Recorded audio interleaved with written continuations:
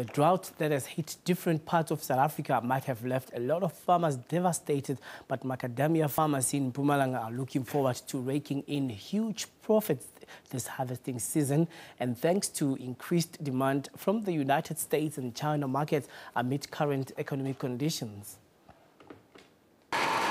A busy day at Valley Macadamias.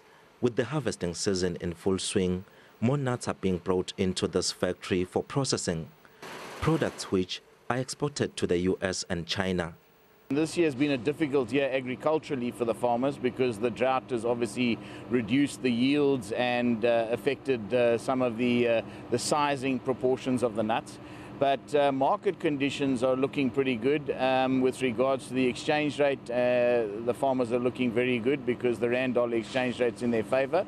And the market conditions overseas are very good because the demand for the product is so high. A kilogram of the high-calorie nuts is being sold for about $5, the equivalent of 75 rand. It was less than that the previous year. Buyers are, however, insisting on quality nuts.